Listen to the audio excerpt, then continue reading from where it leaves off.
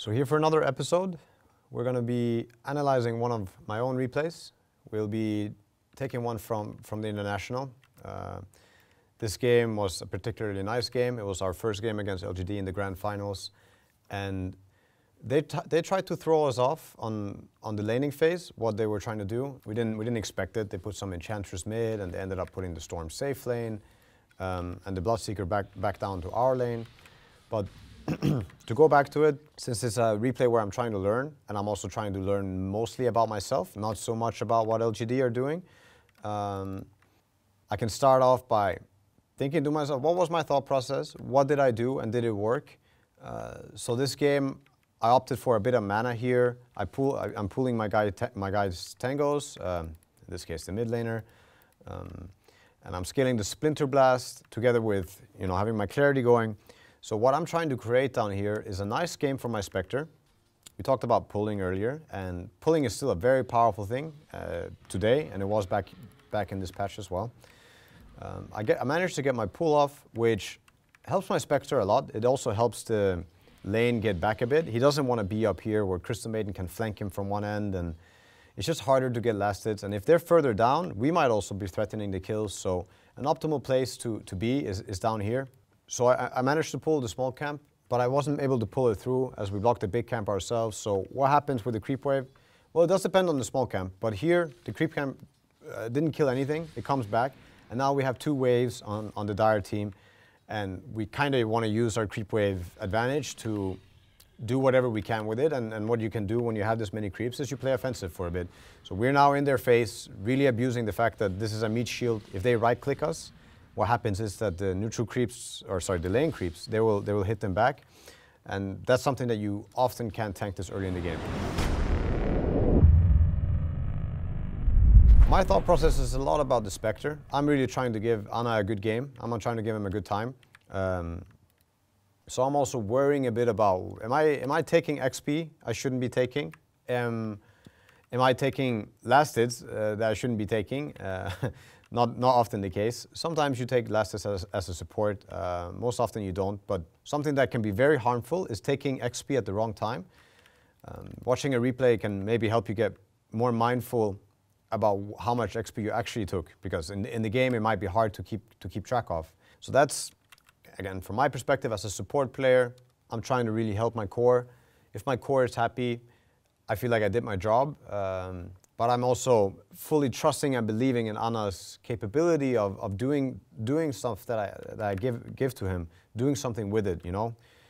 If I give him the perfect start and he has the wrong item choice, well, you could say that he let me down, or he let down the lead that he got from the resources that I invested in him, or we invested as a team. But that doesn't matter, and it is the wrong mindset to think, oh, it went wrong, so I can no longer trust him. It's just sometimes things don't work out, right? But in this game, I remember vividly, very successful game. We managed to really come together as a team, and also have some moments that I'm pretty proud of myself. But I keep managing my mana. I keep managing my teleport. I look at the minimap, try to figure out if there's something that I want to react to, something that I want to address. I end up teleporting mid, and as I do that, Anna also ends up dying bottom. This can be viewed as a big problem, or it can be viewed as a mistake from Anna. I don't really know. It doesn't really matter in the end.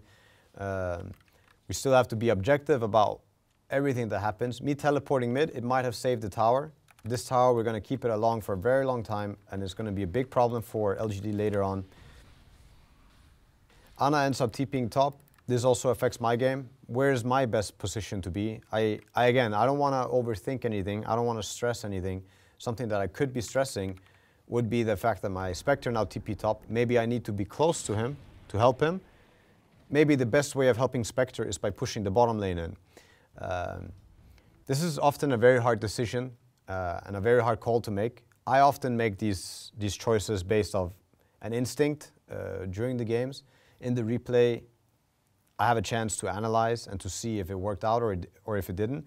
But my instinct was telling me to keep pushing this bottom lane. I also didn't have effective mana to TP around, so I would have felt really bad. It would have ruined my game to go top, and often think that support players, they ruin their games too often because they're too considerate about another person's game, and they don't necessarily believe in their own capabilities, what they can do given a certain amount of space with a hero.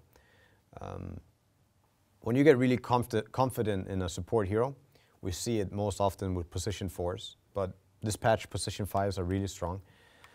What I often see is a player doesn't believe in his own ability.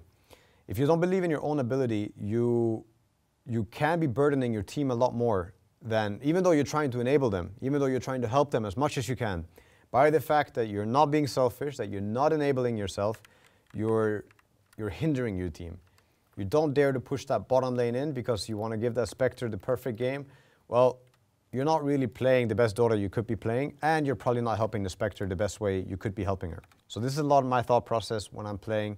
How can I help the best? Is it right for me to be selfish or selfless?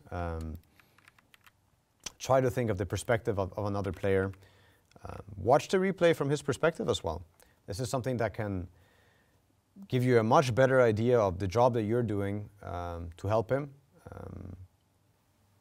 And it can also give you some insight in how greedy should I be, or should I ask for something even? Sometimes you can ask the carry player to give you a couple of creep waves, or to go to the jungle, or whatever, to help you get your mana boots. And this can completely change the game. Just because you know how much you can do with that mana boots, or you know how much you can do given that little bit amount of space.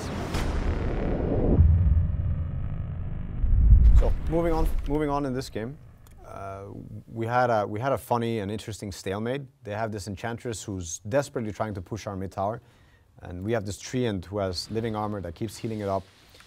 So we kind of read LGD very well in what they're trying to do. They only had a couple obvious plays that were just their only plays, but they were so obvious that we managed to counter them. Here, with this guy constantly pushing in the mid lane, we set up a kill for him if he pushes too far. This is the only thing that we had to counter because we were happy with the state of the game, whereas LGD felt like they had a timing that they needed to push, or if they don't push it, we're about to hit our own timing. So from our perspective, and my perspective, we're just countering their only play on the map. We're reading the game. What are they doing? What's possible? Well, I'm top. They can't kill me top. Okay. That means there's only 2 other places that they might be able to go, and we just have to read that and prepare for that.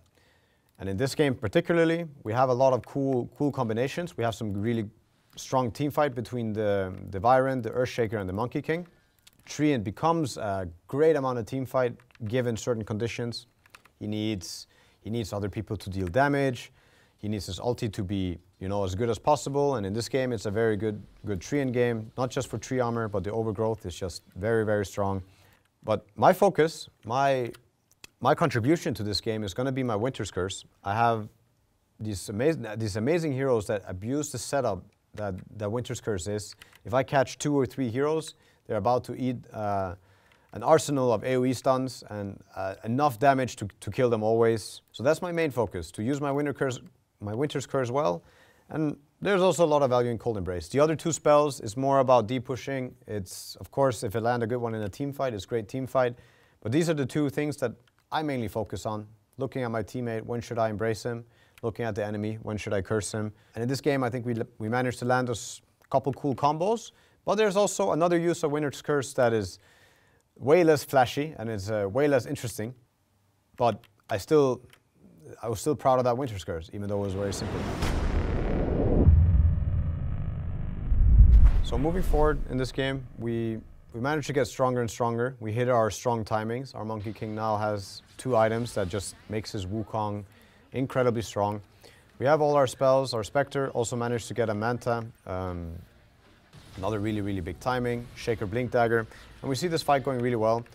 I'm a big problem for them. I'm again something that is stopping the Storm from killing the guy he wants to kill. I'm also potentially setting them up for a disastrous team fight, so they start focusing me because I can also die very easy. Storm opted for an Orchid. But this also gives us freedom. This is also part of the draft, but part of the Viren hero. It gives us freedom in the sense that other heroes maybe get to counter jump the Storm, who has to go on me. So they're no longer worried about the Storm jumping them. They can even go in because they know that the Storm have to jump me.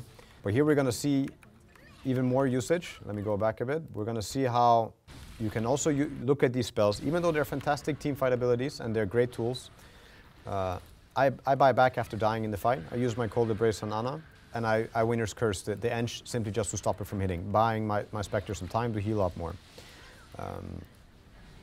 This is, again, you just have to make the best use of the situation. It's not the best Winner's Curse. It's not the most flashy Winner's Curse that just turns into a triple kill or anything like that. But the Winner's Curse set up Ana for enough HP to now run into the Storm, survive the Enchantress. And yeah, like that was huge for us. Him getting a kill on their strongest core like this, us getting the mid tower. Oftentimes, people are very shy with how they use their spells, or they kind of only think that there's one good way of using an ability. Once you truly start feeling a hero, you're going to start, you notice yourself that you're going to start using spells much more optimally, given any situation. And you don't limit yourself so much to, yeah, getting the great wombo combo or hoping that you play so well, somebody makes a YouTube video of it. Oftentimes, the great spells are the ones that are used very modestly. And that goes to show that you're really into the game, your head's into the game. I'll show you one more example of a Winner's Curse that I was thinking a lot about. I was thinking about my best purpose in the fight, and yet a lot of people might not have thought anything of it or might not even have noticed it. We decided to go for the Roshan here. They have some of the better Roshan contesting heroes. Blood Rise spam from Bloodseeker. The big one is the ET Stomp and the ET Spirit. We're going to have this team fight. Wukong is being expended. We kill a Crystal Maiden. BKB has been used by a Bloodseeker. Looking great. We're going to go back to finishing Roche. And I'm already thinking about one of our big problems. Continuous annoying problem is this Echo Stomp. And as you can see, I simply just trade my ultimate that has an 80-second cooldown for a 12-second cooldown or 11-second cooldown stomp, just because I don't want it to interrupt the team fight that we're having down here.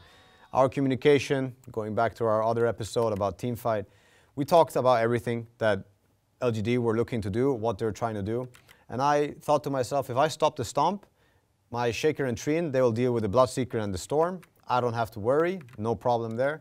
So very modest use of Winter's Curse, but at the same time, I feel like it was one of the better uses. It is, again, your small individual battle in Dota, your idea versus his idea. He wanted to mess with the Roche fight through his stomp. I didn't want to give it to him. So yeah, I thought about it, I invested into it, and made it work.